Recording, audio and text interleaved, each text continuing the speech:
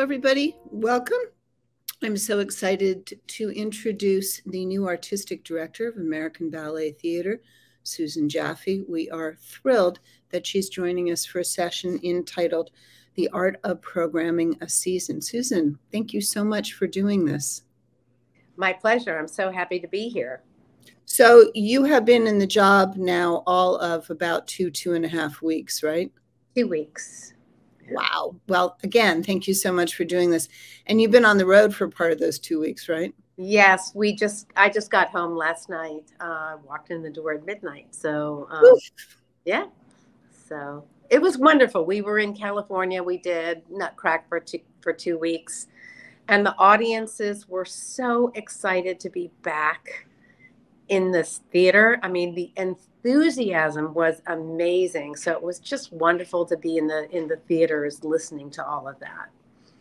So we are supposed to be talking about the art of programming season, but I think it would be fun to talk a little bit about, you're now formally the artistic director, but this is not a production or not a season that you put together.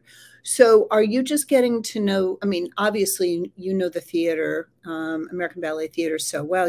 What is this, 7th job you've had with them? But how have you been spending the last 2 weeks other than running around like crazy? Well, actually, I got to New York a few months ago. So I was probably in about, I don't know, 5 hours of meetings per week. And I went to all the performances at the Coke season and was there for the filming of the marketing of like Water for Chocolate and the whole season, actually. So I've actually spent quite a lot of time already with the staff, with the, not necessarily with the dancers, but and having Kevin mentor me and just make sure I know as much as he knows was absolutely invaluable. And we got to celebrate him on Sunday nights, and it just has been very heartwarming. He is very ready to have a new life. I can imagine. Yeah.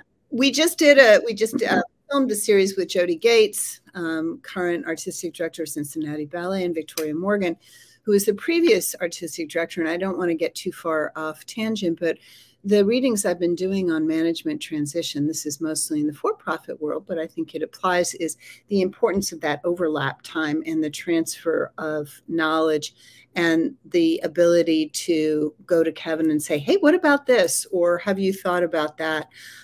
It sounds like it's been a really good experience for you. Yeah, it's been wonderful. Absolutely wonderful. And he wrote me a beautiful email saying, you know, he recognized he's going through a portal into a new life where he's going to be building, you know, rock walls in his garden. And I'm going through a portal into a new life. And he just said he feels very comforting and at peace, that I basically know the company and know the ins and outs of ABT, and he feels very relaxed. So I've seen some of the hugs. I mean, those are just, I mean, they made me smile just looking at the magazines, seeing the interviews, etc. And it does sound, I think that's another key point, that he really is ready to go, that this is the right time. You're obviously the right person. I've told everybody when I found out, I was dancing around this room and up and down the stairs and screaming down the stairs at my husband, you're never going to believe this. So ABT has a more sort of complicated programming season than a lot of other companies. You are in different places at different theaters. What have you learned about that sort of physically in different places and feeling since you've been transitioning in? Yes, the size of the theater really counts when programming. You know, the size of the ballet counts. And for example, what kind of full length can go into the Coke theater as opposed to what can go into the Met, you know, and we're weighing, you know, how many days we want to lose, you know, in order to get everything loaded in properly and lit properly. At the Coke, it's more complex than the Met, oddly enough. But then also there's touring, like going to Abu Dhabi, where that's a small stage and you have to have, you know, a very different kind of rep than you would have at the Seegerstrom, for example, in California.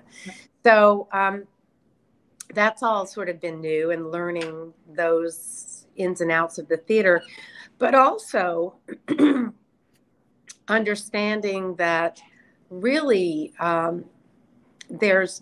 it's not like you can just walk in and say, okay, here's my vision.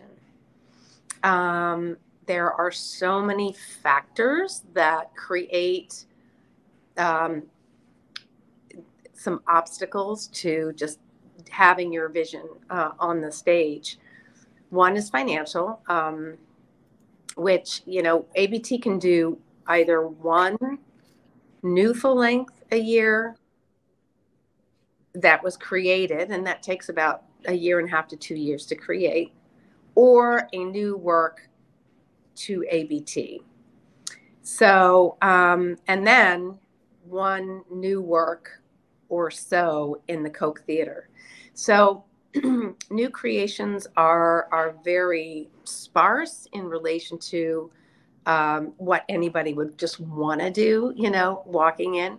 So that was also really new for me, to try to understand how, you know, how to program looking forward into the future while still doing works that we've been doing for years. So that's been a real art to try to keep things fresh and going forward, as well as bringing back the favorites that the audience likes. For example, Swan Lake and Giselle, etc. I keep referencing our most recent full report, which is our 22nd full report. Yay, go little DDP. And we found that in the largest 25 companies in the United States, only 4% of the full-length works programmed for this season were by women, none in the largest 10. And we are indeed the what, not the why. But I do wonder if it's because new productions are so expensive. There's real worry about audiences coming back. And if the repertoire is overwhelmingly male and you're going back to your repertoire, then you're going to be showing more men. Yes, and that is how it works. So luckily, Kevin had already commissioned Kathy Marston to do a new, like an hour and 15-minute work based off of the Tennessee Williams play Summer and Smoke. So she'll be doing that at the Koch season. I'm very excited. That is a co-production between ABT and Houston Ballet. Awesome. Mm-hmm. And then the following year, I will be commissioning Helen Pickett to do a longer work at the Koch as well, which will be seen as a full-length ballet. And, you know, what I'm really trying to do is sort of help the choreographers understand that if we can create a production that not only fits into the Koch, where we don't lose 3 days to just setting it up, and also something that could tour, then everybody benefits. And as you know, everything gets more and more expensive every year. So we have to start getting very creative while making things more simple in the theaters. So so that's sort of where I'm looking, especially for the Koch and touring the newer full lengths that perhaps are smaller than the Metropolitan Opera House. So I'm really excited about commissioning those women to do new full-length works, which is yay, go you, so yeah. Phenomenal. So you're playing Tetris, or three-dimensional chess, literally, with theaters on different continents, on different sides of this very large country. You're trying to think about how to fit things in, how to tour them, and of course you do still tour. The ABT does tour, which I think is a huge community service and needs to be talked about more while you're doing everything else. But how do you find new work? How do you source? Do you talk to other artistic directors? Do people send you videos?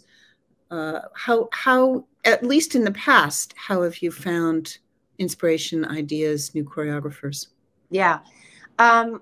Well, you know, I not only study other ballet company websites, but also, you know, I've met some choreographers, really interesting choreographers, for example, at the Prix de Lausanne, or just through discussing and talking. And so I look at them and I think, wow, you know, I'd really love to do a new work with them or do one of their existing works.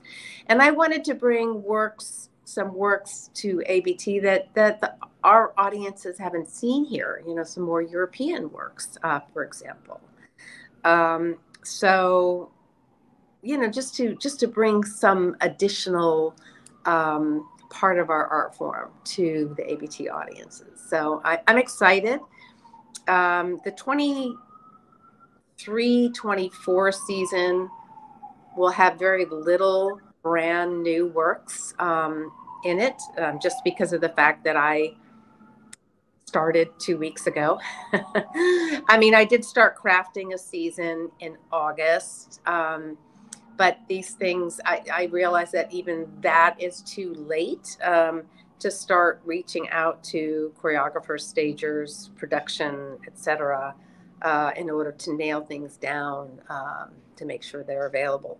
So, but I am excited about the choreographers I would like to bring on board, like the Helen Pickett's. You know, ABT has not seen the Helen Pickett piece except for when we were in the bubbles over COVID. I'd also like to bring David Dawson, who is very big in Europe, and we rarely seen his work here. So I don't know his work at all, frankly. Oh yeah, it's amazing. So, do you ever see a movie, read a book, see a painting, and just go, "Push, that needs to be a ballet"? Yes, I have, for sure. I oftentimes, well, actually, this happened to me in Pittsburgh. The executive director of an organization called Violins of Hope came to me and said, we would really love for Pittsburgh Ballet Theater to take part in our month-long, it's not quite a celebration, but full of events and performances, etc., in Pittsburgh. And the Violins of Hope basically used the music of the Jewish people who were in the concentration camps, music that was written on toilet paper, music that was written, you know, in private in the camps, and also the violins that were confiscated. And they have a whole exhibit of the violins that were confiscated by the Jewish people. And so I said yes, without thinking what we were going to do. And one day, an email came into my inbox, and I think it was from a website that I had subscribed to. And it was about this amazing story of a dancer named Florence Warren. And she was a Jewish dancer living in Paris. And the way she hid from the Nazis was to be in a dance company. Her friend was the director. He said, don't register as a Jewish person, and we'll put you in our production. And she became a huge star and danced all over Europe with her partner and danced for the Nazis all over Europe. Meanwhile, she was hiding Jewish people in her house. And she finally, after the war was over, she met an American man and moved to the United States. She just passed a couple of years ago. So I just thought, what a triumphant story. And so I reached out to Jennifer Archibald, who had done a piece for PBT. And I think she's so talented. And Yep. And I said, would you like to do this piece? And she said, let me think about that. Okay. And so she will be creating that for Pittsburgh Ballet Theater next November. Well, I'm going to have to go to Pittsburgh just to see that. I'm a huge fan of what you built so quickly, including this sort of wonderful, joyful, open environment at PBT and what you programmed. I loved coming and watching Azur's work, which is spectacular. Can you talk a little bit about programming for different audiences? I'm a huge fan of Pittsburgh, beautiful town, much more sophisticated than people realize. But you've got ABT and then you have Pittsburgh. And do you program differently? Or, you know, you're going to California to the Seagrass Room, you're going to Abu Dhabi. Do you program differently for different audiences? Yes. I think for PBT, I felt like I could take a few more risks. Our budgets were smaller. Everything is scaled down. And not that ABT couldn't do a program that had more real contemporary work in it, but I would just pick and choose. I would be a little bit more judicious about where I placed it. And unless I actually have a venue, for example, like the August Wilson Center that I had in Pittsburgh, I probably will not program something like what I did program there, which was, to me, was a more contemporary, more gritty program. But that's not to say that ABT can't do contemporary and edgy work as well, but it just wouldn't be programmed quite in the same way as I did in Pittsburgh. So that, I love the way you're talking about this, because it doesn't make it sound like less money, less opportunity. PBT offered a different set of opportunities, which you got to explore before you came to ABT. I had quite a long conversation with Kevin McKenzie at one point. We were talking about the women's movement, my support for different programs, Boston Ballet's choreographer, et cetera, some other ones. And I asked him, when do you know a choreographer is ready for a full company main stage and maybe even full-length work? And I thought it was very interesting. It reminded me of athletic coaches, including pro athletic coaches, talking about how athletes develop. He said, well, that depends on each person. And I want to provide multiple lanes and trajectories so people can mature, you know, these women can mature at their own rate. The downside, of course, is that, you know, men get rushed to the main stage and are given multiple opportunities. And if it goes thud, they still get another choice. Talk a little bit about, if you think about maturing voices, what your take is on that and how you will program towards that if you do.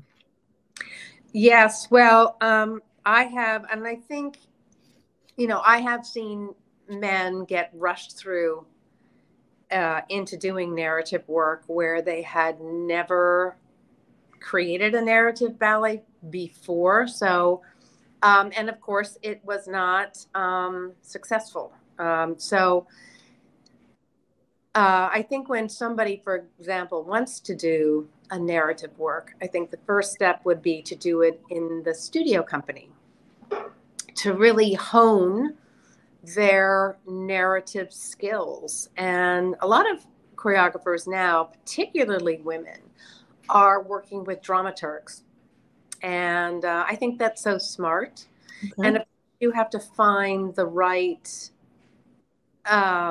personality to work with you, somebody who's not going to take over and want to take over the whole thing, but somebody who really allows and be the narrative support of to support the choreography, to support the story. That's really interesting. I hadn't thought about this. Yeah, because you can really, one choreographer had started working with a dramaturg, and that dramaturg at one point in the beginning of the rehearsal process said, no. Let me, you know, place the characters, tell the story, and you do the dancey bits. Ooh. Needless, dramaturg did not come into the studio the next day. So, you know, you have to find the right combination. And for example, Helen Pickett and Annabelle Lopez Ochoa have both found wonderful people to work with them on their narrative works, which I think has been a real asset. And, you know, we don't have the time today to create a narrative work like we used to. You know, rehearsal periods are very short. Can you say a little more about that, given, you know, your long storied career, both as ballerina and then as the head of the repertoire, et cetera, which I still don't know what that job is, and I'd love to hear more about that. But can you talk a little bit more about what it used to look like versus what it looks like now? Well, one example is when Misha Baryshnikov first took over in 1980. He had a 3-month rehearsal period. And then we opened at the Kennedy Center in December. We don't even have a 3-month rehearsal period during the course of an entire year. Before the Coke season, we have 5 weeks. Wow. Before the Met season, right now, we have 5 weeks. So you have to squeeze in a rehearsal here and there, or while they're preparing something else, you know, and bring the choreographer only to work with the principals. And we're trying to do everything we can to give space. But at the end of the day, it's really not enough time, which I think is why a dramaturg is crucial these days. Unless, you know, I think in Europe it's a different story. They are all the productions. Kevin was having a discussion with one of the European companies and asked them what their budget was, and they said, "Oh no, it's basically the same as yours. It's exactly the same as yours." And then through the course of the conversation, they said, "Oh, you mean your budget includes salaries?" Oh, wow.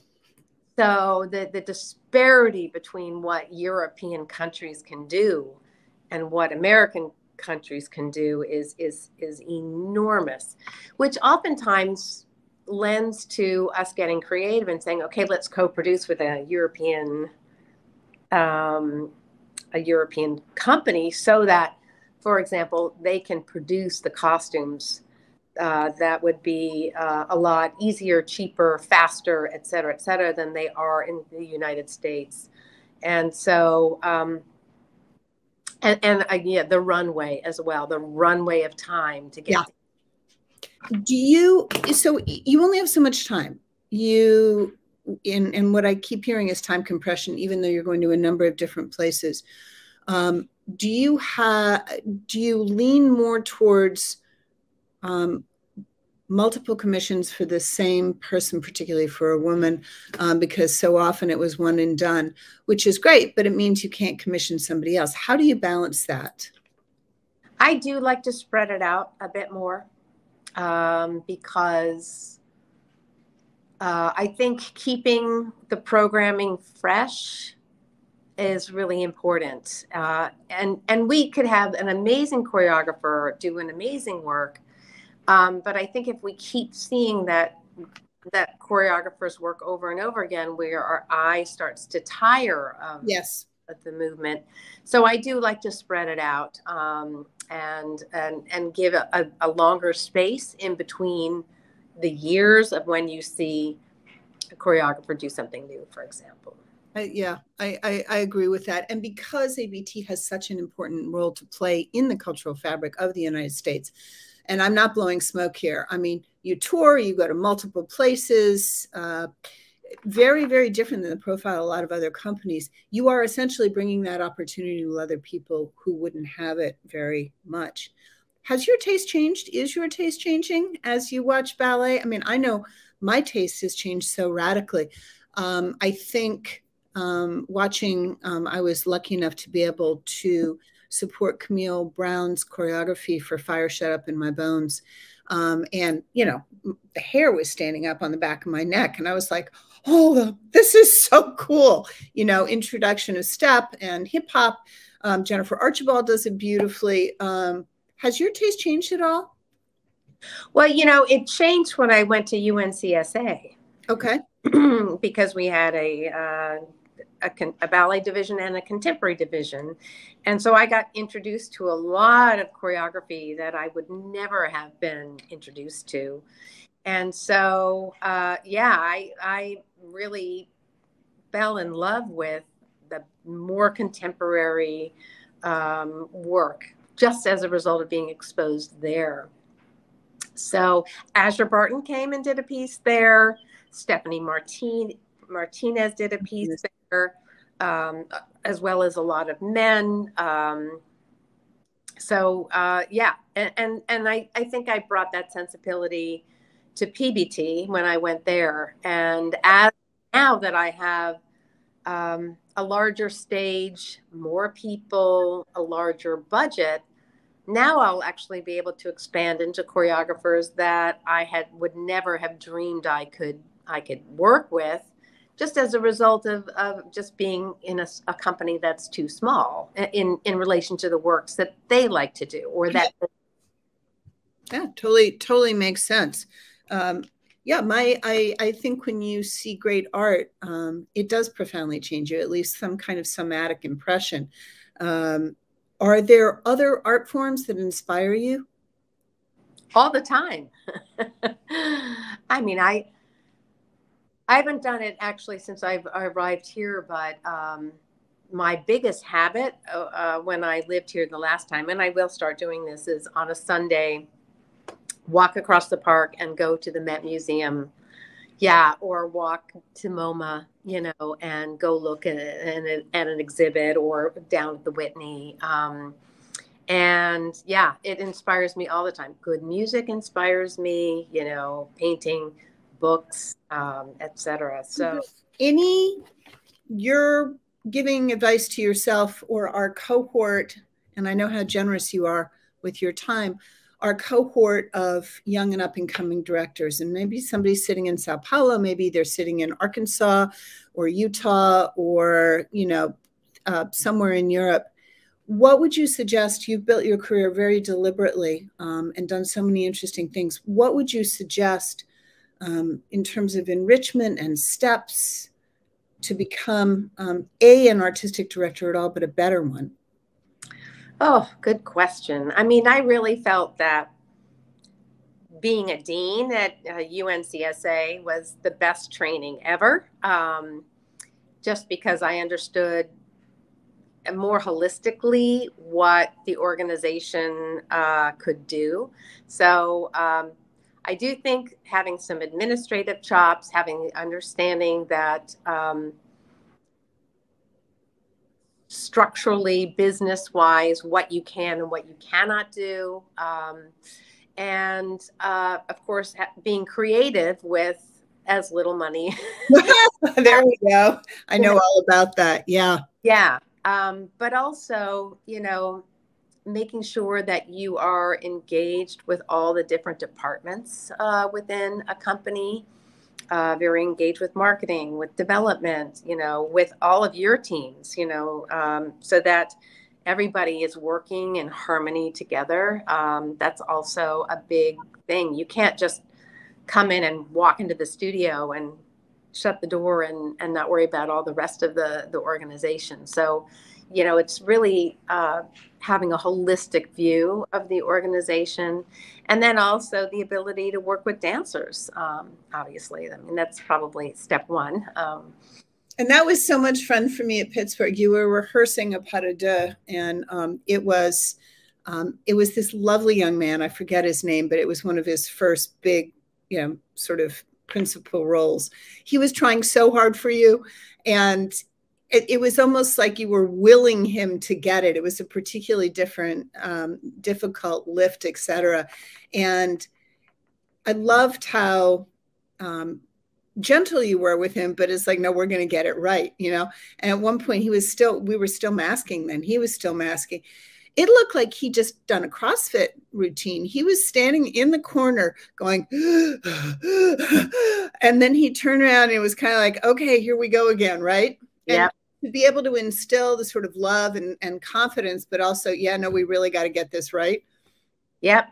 Yeah, that's a big part of it, you know, really getting people excited to work that hard to achieve something of excellence. You know, we never actually reach excellence, but it's the will and the journey towards that, I think, is what creates great art, you know, great artists. So for me, it is really fun to work with people who are on fire, you know, and because, you know, I was always on fire as a dancer, and, you know, I love great, you know, dancing and great interpretations, et cetera, et cetera. So working with somebody who wants it really badly is just a pure joy to work with.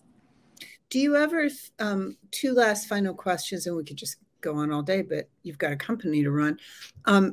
Do you ever see a particular dancer and have a role, have an idea in mind? I was just reading Mr. B.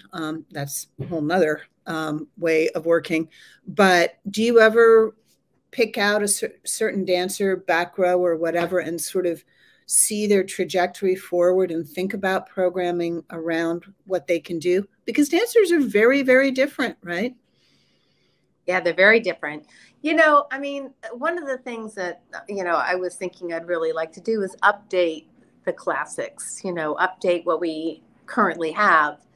And whether that is just an update of production or whether that is like a full update of choreography and things like that. And I was thinking, I was looking at some of our smaller dancers who are just powerhouses, and they're all powerhouses, but and I thought, oh, wouldn't it be interesting to have a choreographer redo Coppelia, for example, but with the advancement of choreography today.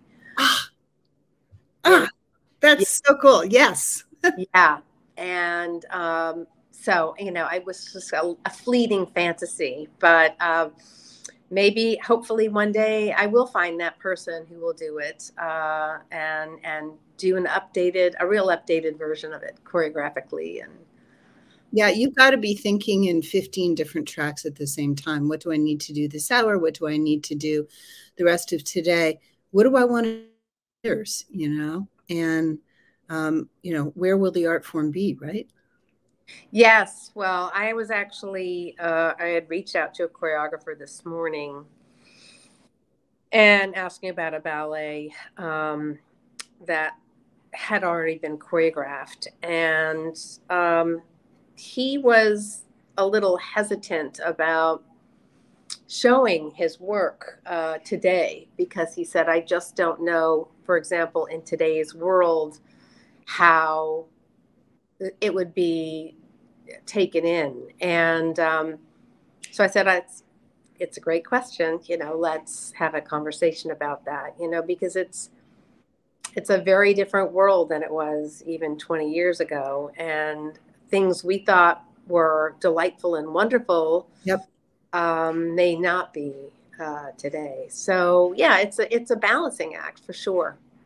Well, I would love to keep going on this. We got to let you go to do other things, but at some point, what I'd love to talk to you about is designing a place or a time or something like Katzbahn where people can go to work out these longer narrative ballets, and how that would look, right? To get more rehearsal time to build pieces of a longer narrative works, because it sounds like it's really necessary to the art form, and it just doesn't exist now. Yeah, I mean, it's not so much, we have studios. It's the paying the dancers. That's where the costs are as far as rehearsal weeks. So yeah, I mean, we do that for example, when Helen comes to do her work, we will give her some principals during the off weeks and pay for their salaries. But being able to pay for a full company week is where we run into limitations. And you're just not able to do it as they did in the ways of Baryshnikov. That, I think that's a really great point, and I hadn't really thought about it, which is going to be super useful. Well, Susan Jaffe, the artistic director of American Ballet Theater, so absolutely delightful. Thank you so much for your time. What a huge honor, and I'm looking forward to seeing what you bring to the stage. Thank you so much. Thank you so much, and thank you for your questions.